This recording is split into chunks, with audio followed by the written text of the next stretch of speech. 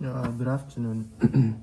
Today we'll be discussing the derivation of the Schrodinger's equation, and today we'll start by deriving the Schrodinger time-independent equation. Now we recall that the Hamiltonian operator is equal to the sum of the kinetic energy plus the sum of the potential energy. Now we know that the kinetic energy for a macro object such as a ball, for instance, when we kick a ball, when we kick a ball, now it attains a certain velocity. That means the energy it has by virtue of its motion is known as the kinetic energy, and why the potential energy, as the case may be, is the energy in which a body has by virtue of its height or its position. So potential energy, as the case may be, the energy is a function of position, while kinetic energy is function of velocity. That's the reason why I defined the potential energy as a function of position. That means it depends on position, while this kinetic energy, as the case may be, can be defined as 1/2 mv squared. Now we know that from classical mechanics that momentum is equal to mv. Therefore, we can write the kinetic energy as equal to mv squared over 2m. Is the same thing as this actually, because when we say mv times mv, we have m squared v squared, and when we divide by m, we'll still go back to the same thing as 1/2 mv squared.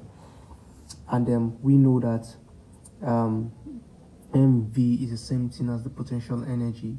Therefore, we can now write the kinetic energy of a macro object to be equal to what? P squared over 2m. Now, if that's true, then we can rewrite our equation 1 as the Hamiltonian operator to be equal to P squared over 2m plus Vx. Then we can call this equation 2. But you will agree with me that there is no difference between this equation and this equation. It's just that I rewrite the equation with respect to the momentum of the body, the macro body. So now when we are dealing with a microscopic object such as an electron, as the case may be, we know that the electron behave in a different way from a ball or from a macro object.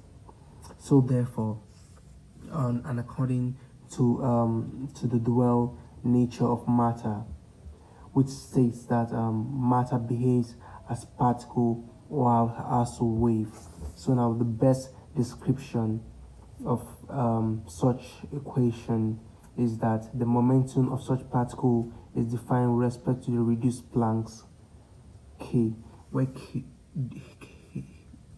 this is the reduced Planck's, while k is the wave number. Now we can rewrite equation 2 as Hamiltonian to be equal to h reduced Planck's, the wave number, over 2m plus the potential energy, squared. So now, therefore, we can now simplify it as the Hamiltonian reduce Planck squared, the wave number squared, over 2m plus the potential energy, which you can call equation 1, 2, 3. So now this equation, as the case may be, describes the wave property of an electron or its micro object. Therefore, we now know that the wave function is dependent on position and time, is giving us a naught exponential kx minus wt. Now when we multiply equation 3 by the wave function, we have the Hamiltonian operator, the wave function, and then the reduced Planck squared, k squared, in brackets, the wave function, see, close brackets, over 2m plus the potential energy, then the wave function, close the bracket. So now if that was the case, now we know that the wave function is giving us xc equal to a naught e kx minus wt. Now when we differentiate the wave function with respect to x, that means when we differentiate it with respect to k twice, we have take the partial derivative of the wave function with respect to x. We have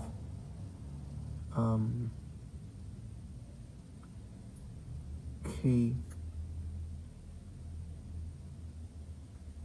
a naught e kx minus w. Now when we take the second derivative with respect to x, we now have square k square e naught e minus I kx w c. Therefore, we now know that is the same thing as minus 1. Therefore, we can rewrite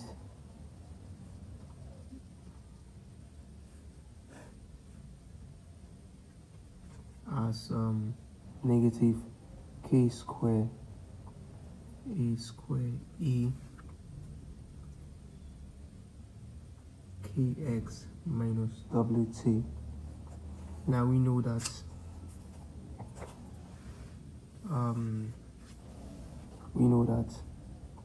the wave function is the same as a naught e. Sorry, here we have imaginary, yeah, some imaginary kx. Therefore, can I rewrite this as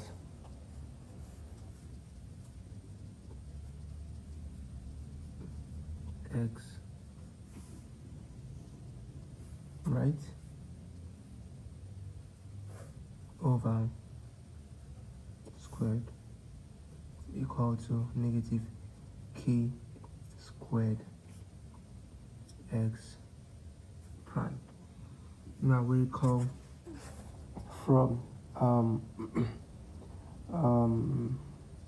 this equation that states that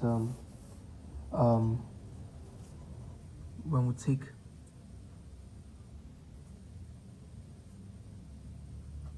when we take the product of the wave function of both sides, we have the reduced Planck squared k squared, the wave function, over 2m plus the potential energy t. So in place of k square y, we can now write the whole of this. So we can have the Hamiltonian operator, the reduced Planck's, over 2m. Then we'll have negative the wave function over 2x squared plus vx, this, right? So we can now arrange this as this Hamiltonian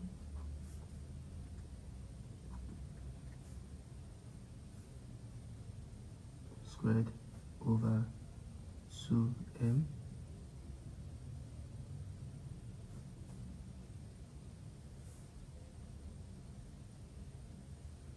plus vx, the wave function x c.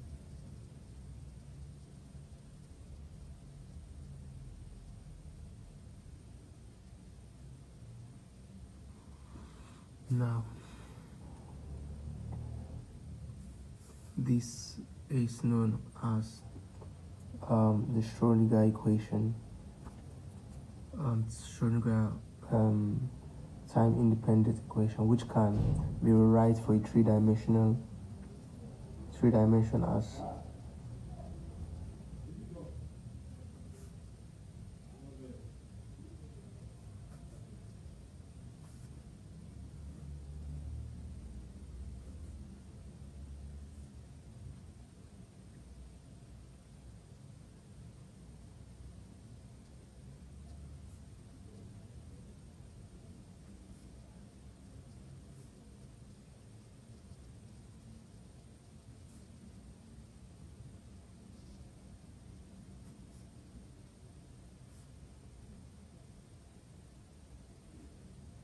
then plus the wave function, which can be written as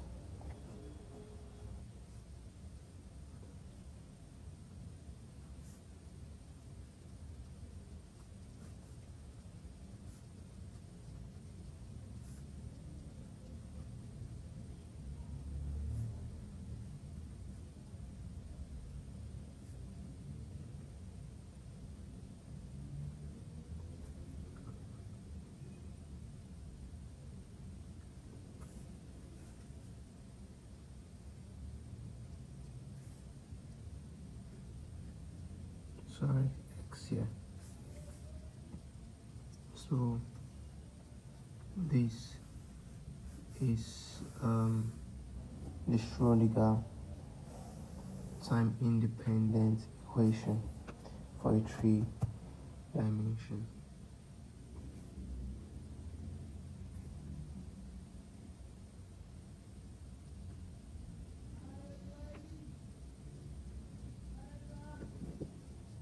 Thank you, and please like and subscribe to my channel.